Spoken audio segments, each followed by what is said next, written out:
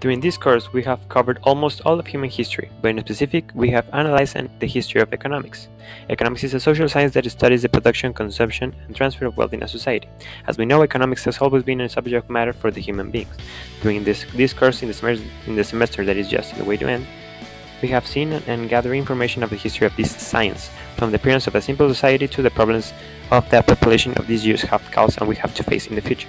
During this video, we will analyze and see the differences and similarities from the past and the future. It is said that those who ignore history are doomed to repeat it, and we're just about to watch it.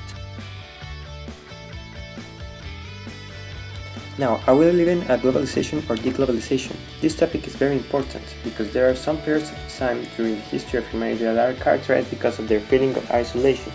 During the 18th century, some countries just preferred to make an economic growth based on themselves, like what happened with the Jefferson embargo.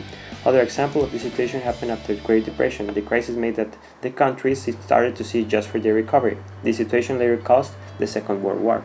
Comparing to the history of the recent times, we can say that what our society is living today, with presidents like Trump or Kim Jong-un, and other situations like the Brexit, is driving us all the way to repeat the past, because many countries are isolating again, and this could be the start of a new era of crisis and war.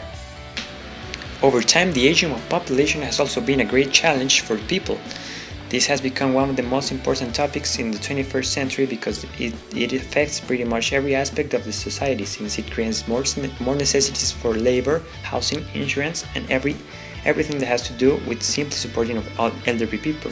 Today, 13% of the population has 60 or more years old, and this number will continue growing by a rate of 3% each year. Because of this aging population, the dependency rate is increasing.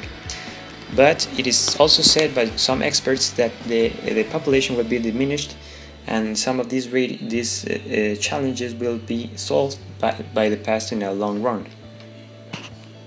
In conclusion, today it is actually a big problem, but in a long run it can be solved. It is possible.